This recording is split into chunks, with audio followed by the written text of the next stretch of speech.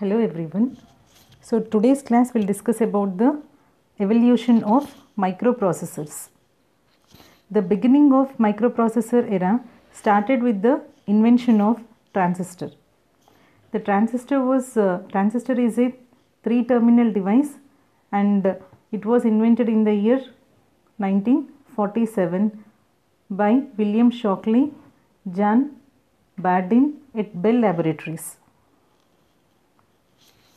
After that, the era of silicon technology started with the invention of integrated circuit. So, integrated circuit was the integration of many transistors, diodes, resistors on a single chip in the year 1959. And then came the logic gates using transistors in 1960, small scale integration. This is small scale SSI, small scale integration. So they were doing all your counters, registers as per they were designing the logic gate circuitry as per the customer application at that time. Then the progress in the IC technology resulted into integration of all functional units of CPU onto a single chip. This single chip is known as microprocessor and it was invented in the year 1971 by Intel Corporation.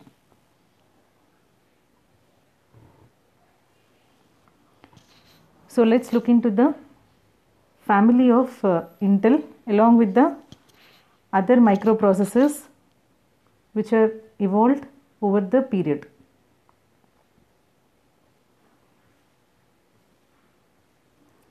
So the first microprocessor which was commercially available was Intel 4004. It was consisting of 2300 transistors and it is a 4-bit microprocessor. A 4-bit microprocessor means the ALU of the microprocessor is capable of processing the 4-bit data, and it was released in the year 1971 and it was operating at the clock frequency 400 to 800 kilohertz. So this is the clock frequency and it was primarily used in calculators. The main application of it was in the calculators. And then came Intel 8008 which was a 8-bit microprocessor in the year 1972 which was consisting of 3500 transistors on it and it was operating at a frequency 500 to 800 kilohertz. And in the year 1974 Intel came up with 8080. It is also a 8-bit microprocessor having 6000 transistors on it and this was 10 times faster than the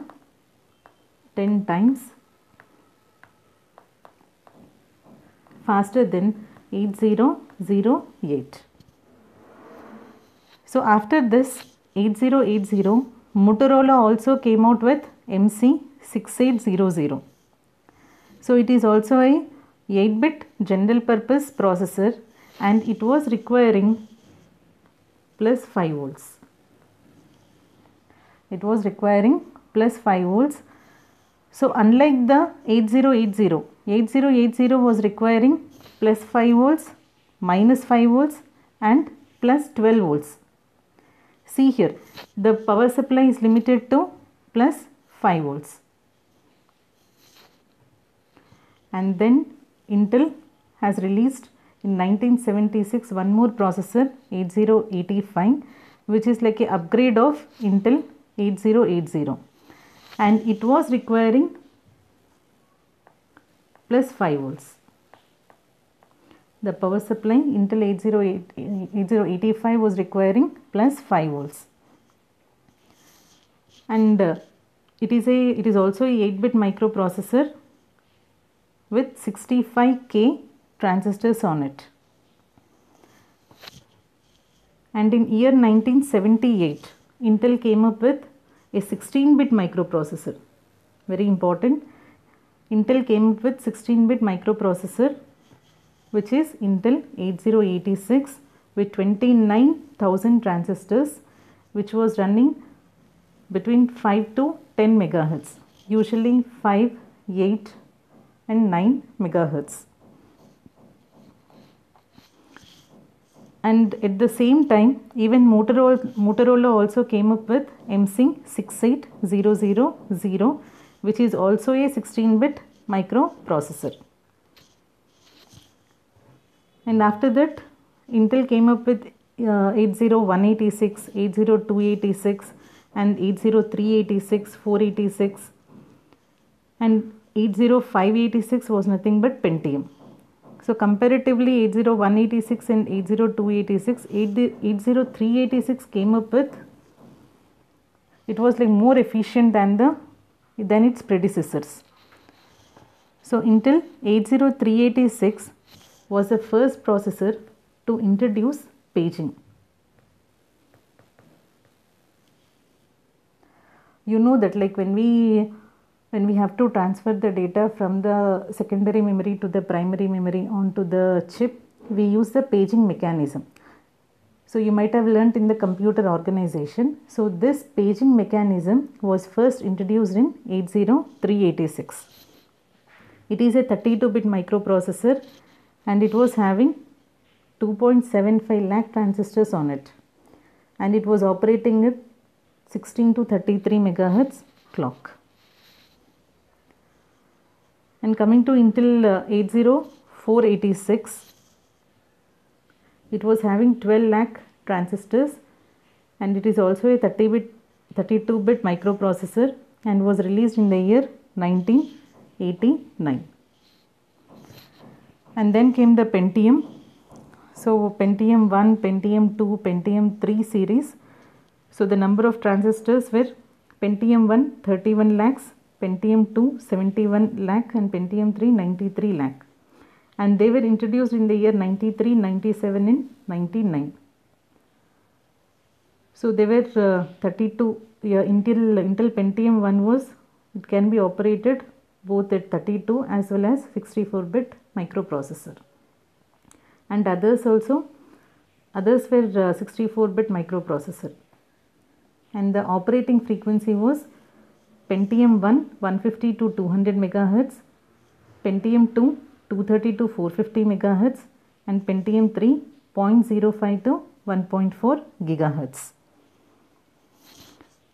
And in the year 2008, Intel released Atom processor, and which also is a 32, which can be operated as a 32 or 64-bit microprocessor, and it was having single and it is having a single or dual core processor.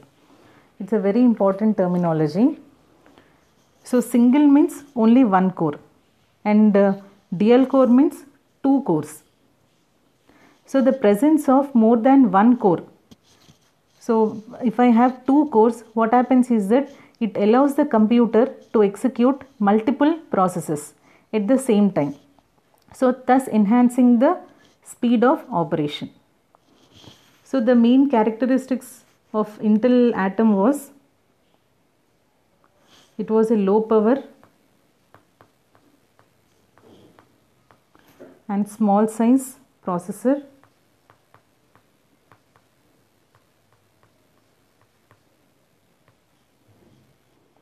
and it was widely used in portable netbooks.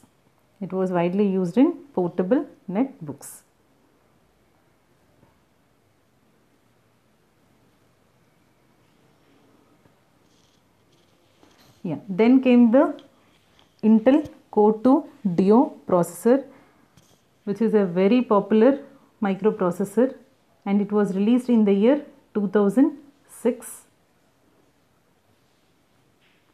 It is a 64-bit microprocessor with 290 million transistors. So it was released with dual core and quad core. in two versions. It was released in two versions, dual core and quad core. Dual core means, as you know, 2 cores, and quad core means 4 cores. As I told you, having multiple cores allows the computer to execute multiple processes at the same time.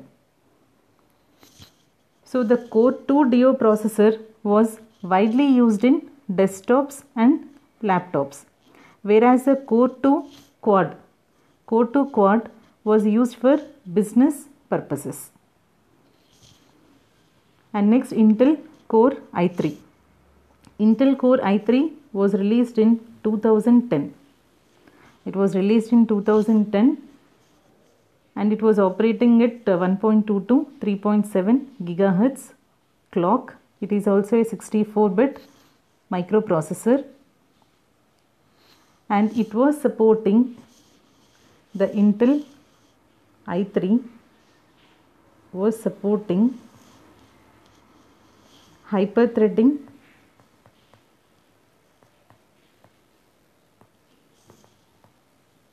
and it has inbuilt security features.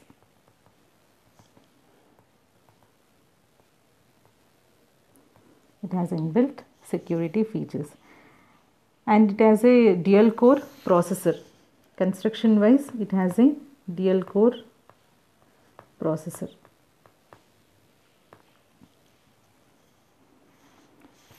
And Intel Core i5. So Intel Core i5 processor was having 4 cores. It is a 4-core processor, and it was used like the turbo boost facility. The turbo boost facility was first introduced in Intel Core i5, and it operates at 1.06 to 3.6 gigahertz, and it was released in the year 2009. It was released in the year 2009.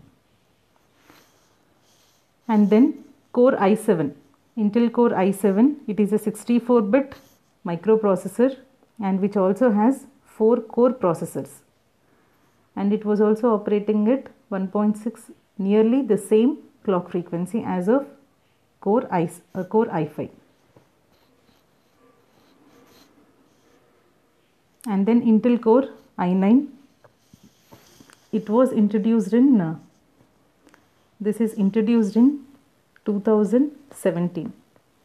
It is introduced in 2017. It is a 64-bit microprocessor designed for high performance computing, support extreme gaming and mega tasking. So it has increase in number of cores and threads. So it has come up with increased number of cores and threads, and it is designed for high performance extreme gaming and mega tasking.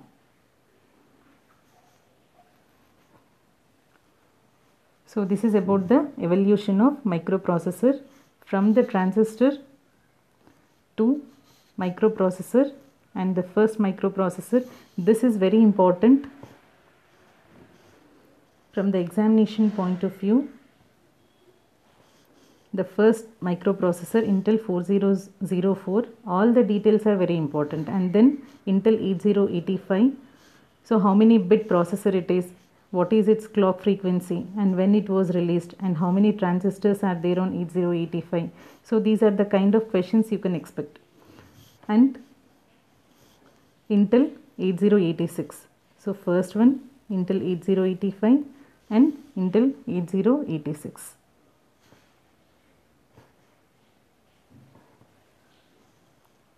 And these Core i3, Core i5, Core i7, Core i9, these are the trending processors. So one should have an idea of what are these and what they are designed for, and also their constructional details. So this Core i3, the I stands for, so I is nothing but Itanium processor, and it is only the name given by the Intel. It is a name given by the Intel for these series. core i3, core i5, i7, i9. So usually what the students do is they give the number i3, i4, i5, i6, i7, i8 and so on. So please remember we have i3, 5, 7, 9. Odd numbers. The easiest way is remember like they are odd numbers 3 to 9. Thank you.